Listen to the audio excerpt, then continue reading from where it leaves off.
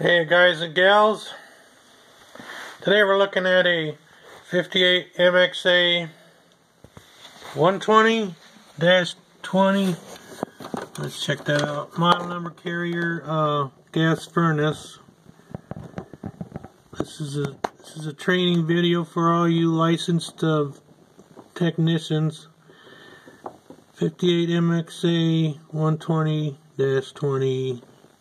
Model number, series 100. Well, you see I shut the power off right there. Over there somewhere I got a gas valve. I turned off the gas line. Again, this is for licensed people, but just for entertainment purposes, to let the general public watch what does. Alright, so maybe I'm not all that licensed. So this used to go there. It was stuck on with this very sticky gasket material. You can see where somebody, I have no idea who it is, pried that metal down so that they could get a screwdriver and pop that loose. And then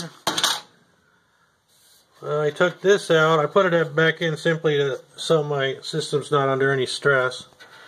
I took this out. I kind of put it back in right now, and inside there was this, like these little gas jet structures in there. And the whole idea of this thing was that when I looked through those sight glasses, I did not see an orange burner starting to glow in the cycle of trying to get the gas turned on. And so there I unplugged this little hot surface igniter. You can see it's in pieces right now. And of course it was infinite ohms, so no current would be flowing through there. On the other side of this plug, you see I got the voltmeter probe stuck in there. And when I held this down, of course with the power and gas on, it did it several minutes of fans blowing, and indeed at some point it put 120 volts there for about 30 seconds or so. And there's this thing that detects if a flame is happening back there, that little rod sticking up, and no flame happened because this did not glow orange. I could see no oranginess glowing in that thing. Now let me show you where this goes. It's got a little hole it fits into, and these little twang or tangy things are what actually holds this thing up into place. And these clips used to be right up against there, firmly holding that. I bent them out of the way in an attempt to pull that down, but I just didn't pull quite hard enough. That thing is kind of welded to the rubber gasket here, that little high temperature silicone-like coloring. It's kind of stuck through and through from one side to the other, stuck to this little mounting metal frame. But anyways, you can, let me just slide it back in for our viewer purposes. Let me get in there. Oh, there it is. So, and then those little little pieces of bent metal are supposed to, let me go look what's going on.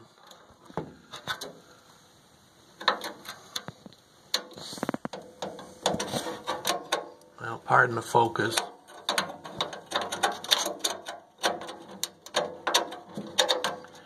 Well, with one hand, it's a bit of a struggle, but you see it goes there. That's where it goes. Now, how did I get it out? I reached into that little crevice, and with a screwdriver, I wedged it in between the body of the furnace and the orange colored gasket and twisted, and it just popped right out with little trouble at all. Popped it out. Now, this thing was complete. However, there was a crack right there. With me goofing around with it, I cracked it off the rest of the way. It's pretty brittle stuff. And there's my hot surface igniter, no longer able to ignite. Now, I think the spare part that's going to come in, I got it off one of the online companies that sounds something like Schmeebay. I happened to get a semi-surplus one because this furnace, it looks like it was installed in 1999. February of 99. That must have been a cold month. Yeah, so you don't need to take all this off. This was just because I had never done it before. None of that needs to be touched. You only need to get back first. You look, if you don't see any, if the problem is no orange flame, and then you get your code of 3 short beeps of red on this LED and 4 long beeps of LED. That code, if you look it up in the manual, means something like no proof of flame. It cannot be proven that there is a flame, so the logic board said, therefore, we're shutting down. Well, I think it does it several times before it shuts down for good. And then you have to cycle the power off and back on again to get it to think it's brand new again. So you don't need to take anything apart. You just do, okay, you're not going to take it apart. Your licensed Surfix technician does not need to bill you to do much complicated stuff more than diagnosing it and yanking this part out, and he'll charge you pretty much a lot of money to get one of these instantly out of his van to put back in. However, on Schmeebay it was $16 for a Robert Shaw brand part. Of course, anywhere from 20 bucks or under you can get them for. This particular one from the original manufacturer, it says Norton on it. Norton's probably a very good company as well. I think they made those.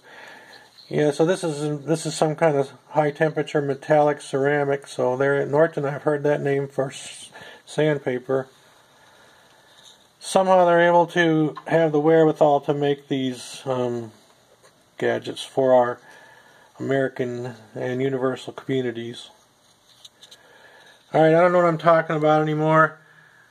Proof of flame HSI, burned out, getting at it. That's how I got at it. Thanks for watching. Again, for entertainment purposes only.